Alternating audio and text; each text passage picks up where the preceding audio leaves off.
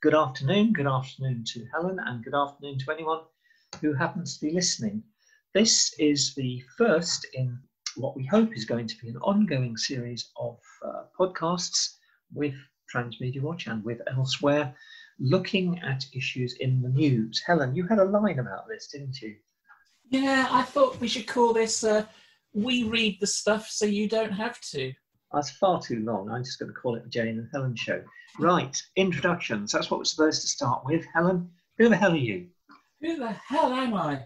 My name's Helen Belcher. I helped set up Transmedia Watch back in the day, 2009, 2010. I gave Transmedia Watch's evidence to Leveson in 2012, been involved in a couple of other parliamentary inquiries since then, but I've also stood for Parliament twice in a seat where we had a chance, so it came second both times. And what else do? I used to run a software company until I sold that last year, live in Wiltshire with my wife and one of my adult children when she's here from university.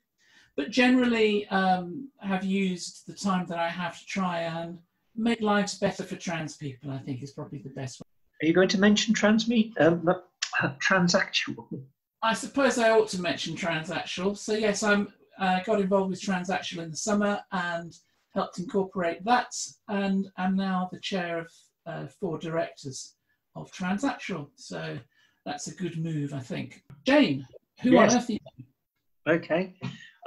Well, yeah, that actually suggests that we ought to rechristen this as 2 chairs or half a dining table set, because I'm currently chair of Transmedia Watch, and that's. But I also am involved in Transactional.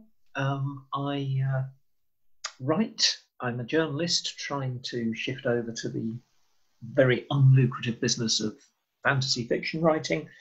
I can occasionally be found, well, I used to be occasionally found on stages across the country doing stand-up, but since the pandemic, it's been more a case of being locked up rather than standing up. And yeah, so here we are today.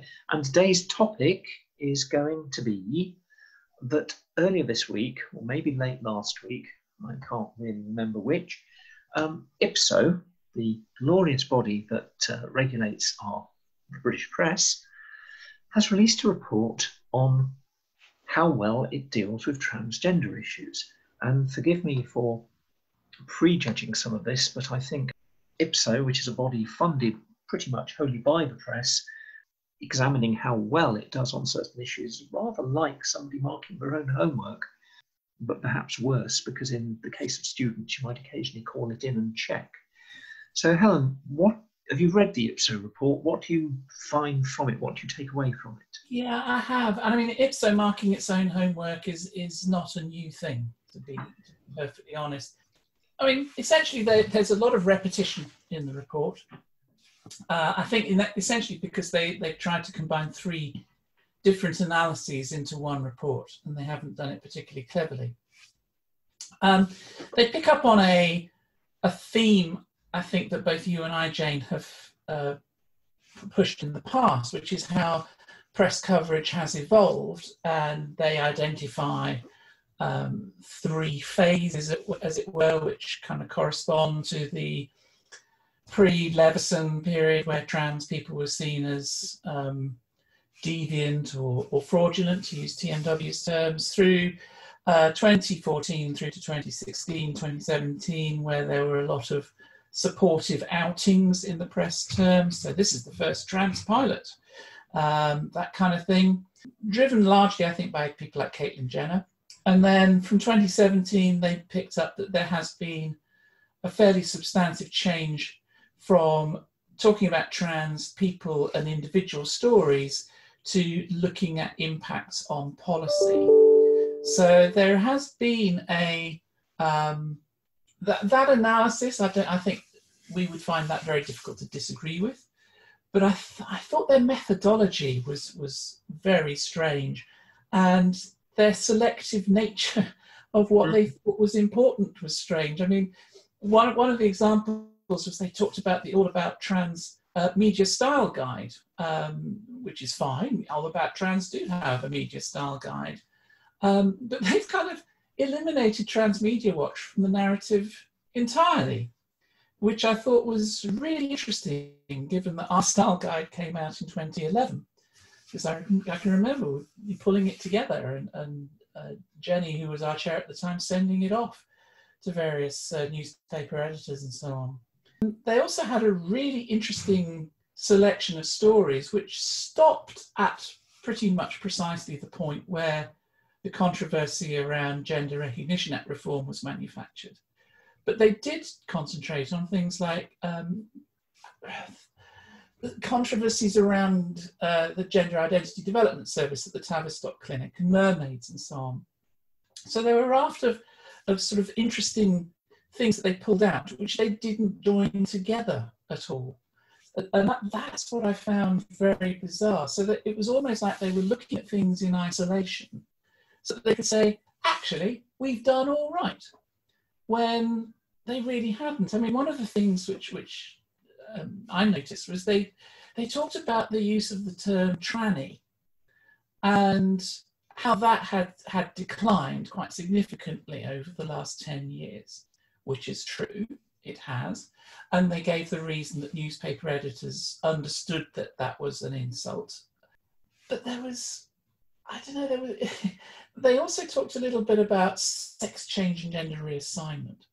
But they didn't pick up that when they were talking about two of the latest stories around GIDS and mermaids, the terminology was almost exclusively sex change rather than gender reassignment. They did a trawl through all the press that they could find, and they found 23,000 pieces, and then they filtered behind a paywall, which suddenly meant that papers like Times and Sunday Times, who I think most trans people would think, oh, they've not been particularly friendly, suddenly got dropped out of the loop.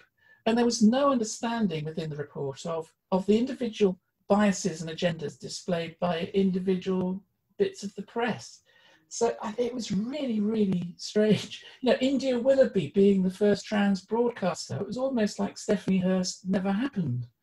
So it was a very selective, very strange set of... Were you actually interviewed by them? No, I wasn't. I mean, that is interesting because I was, and I found them amiable enough. But I've talked to other trans people. I've come across 3 or 4 major trans organisations who report having been interviewed by them, and they've all said that they felt the interviewer arrived with an agenda, that they didn't really seem to be hearing what they were saying, and I think in at least one instance they fell out quite strongly with the interviewer. And that was my feeling as well, because the interviewer started putting to me sort of, well, what if, you know, parents are concerned? What if children who transition might get it wrong and actually turn out to be gay? What if they were gay? And the counter to that is, but what if they're trans and you diagnose them as gay? And the interviewer seemed quite incapable of getting that point.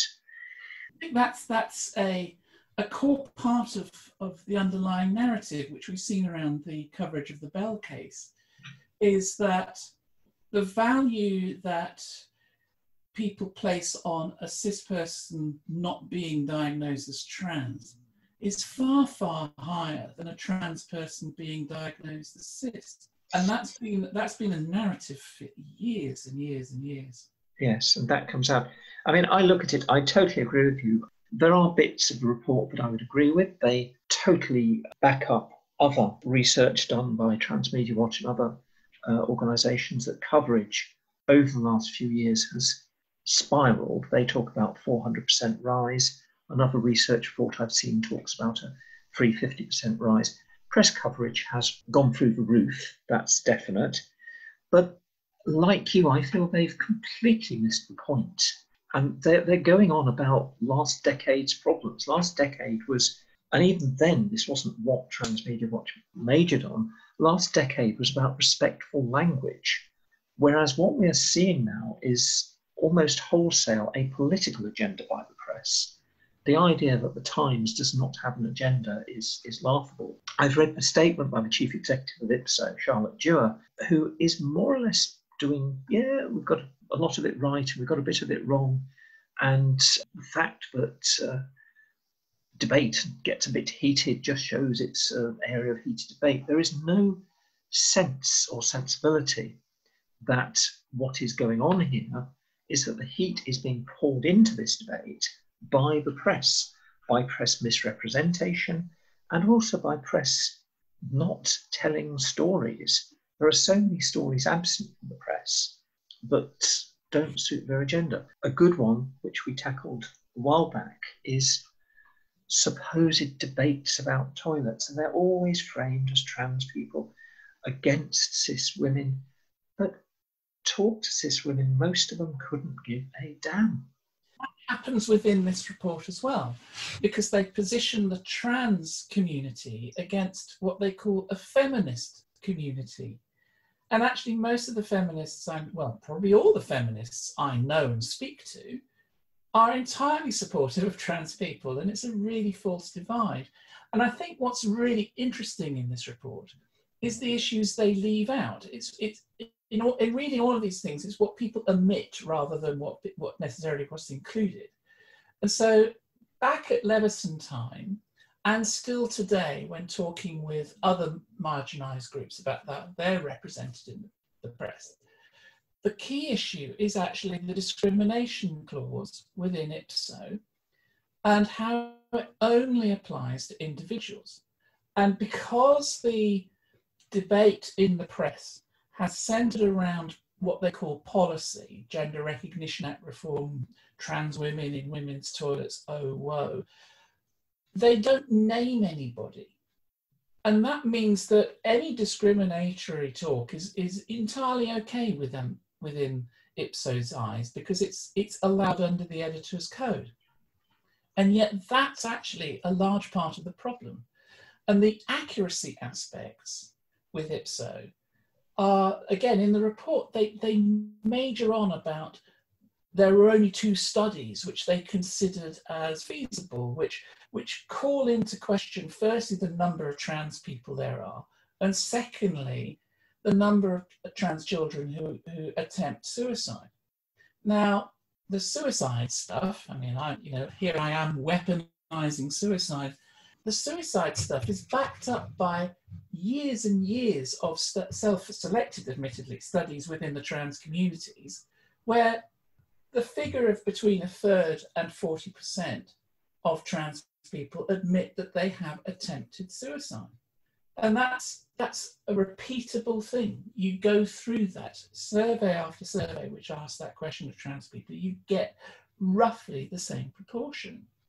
So, to pick up on one particular study, which seems to have been used as the basis, but only refers to 27 people, so it can't be viewed as statistically sound. Well, yes, if that was the case, yes, that's probably right. But you're ignoring the thousands of responses to similar surveys which come up with the same sort of response. So again, it's a very skewed. And the other one, which actually made me laugh a little bit, was they talked about how the number of trans people in the population is about 1%, but again, that's based on a very skewed view.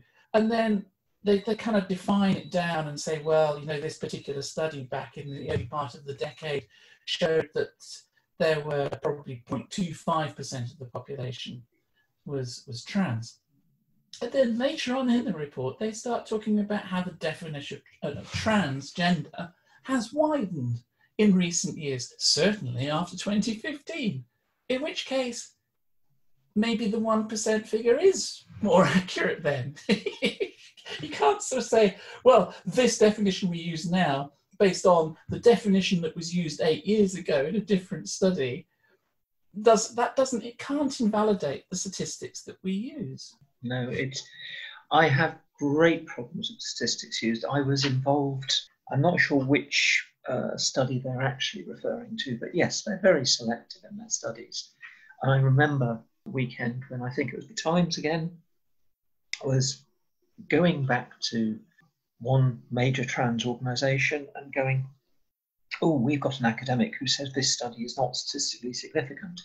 And it was a low sample study. And the problem is, way back, I've got statistics well under my belt. I've written books on it, I've lectured on it, I've taught it.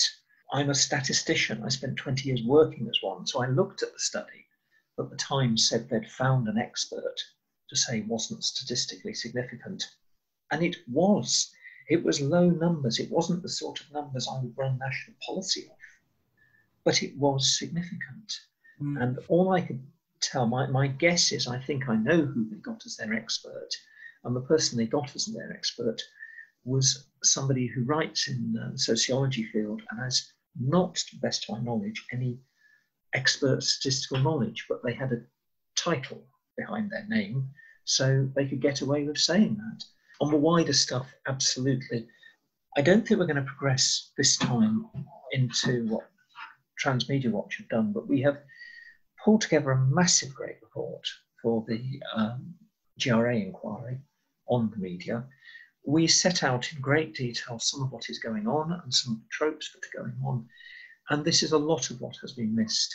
And I agree absolutely with what you have to say about how the most pernicious thing about the press right now is if they want to say things about trans people or about travellers or about Muslims or about pretty much any minority, they can get away with it. Whereas if I want to say something about Rupert Murdoch, I better have a decent libel lawyer. And this, in turn, interlocks with the fact that a great many people in the anti-trans side are trying now to weaponize transphobia in this sense. They've gone, well, there's no legal definition of transphobia, so anyone calls us transphobe, we can sue them.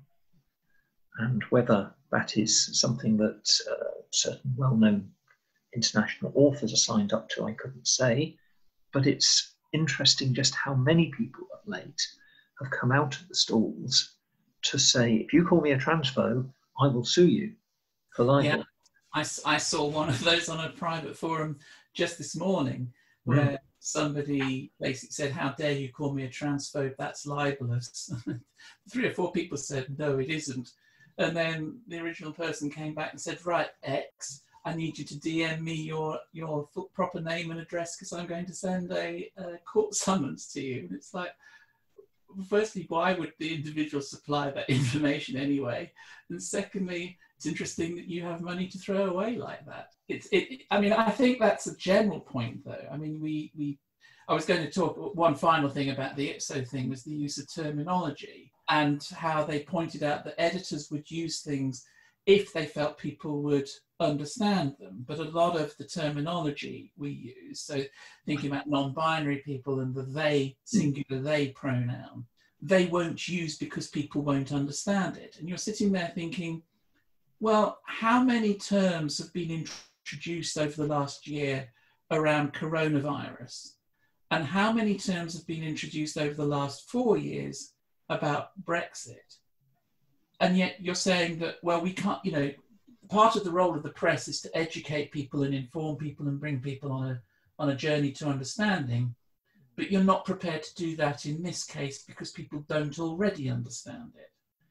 And I thought that was a really interesting sort of admission, which kind of slipped out through the report. That feels to me very much like a certain preciousness. It's something I want to write about. I'm going to write about it shortly. That across cultures and languages, pronouns go every which way. And people use pronouns in multiple ways. And they certainly don't use simple pronouns the way we're taught in grammar. But the press would like to pretend they do. Or rather, I think what you notice is that when people mostly use pronouns that way, the press are happy to go along with it.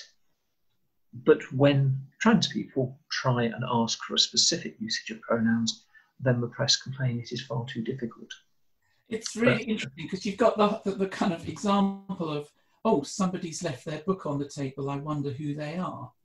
And nobody quibbles about the singular they in that instance. And it goes back to the early days in Transmedia Watch, where we worked really hard, had to work really hard with press editors and journalists to stop the dead naming of people. You know, Jane Smith, formerly known as John Smith. And you just thought, you don't do that that for other people. You don't say Madonna, formerly known as whatever she was formerly known as, or Richard, formerly known as. You accept those names, and it's this double standards when it comes because people don't understand. Well, that's part of your job, isn't it? To help people understand. Yeah. Okay, I'm going to call time there because otherwise it gets far too long, and I think we can come back and talk about this a little bit more in the future, particularly after the Transmedia Watch report is published. So all I'm going to do is say thank you very much, Helen, for chatting to me on this. Well, it's Sunday afternoon now. It won't be when this comes out. And I hope people enjoy listening to us, and we'll come back in future to hear more. Thank you very much. Bye.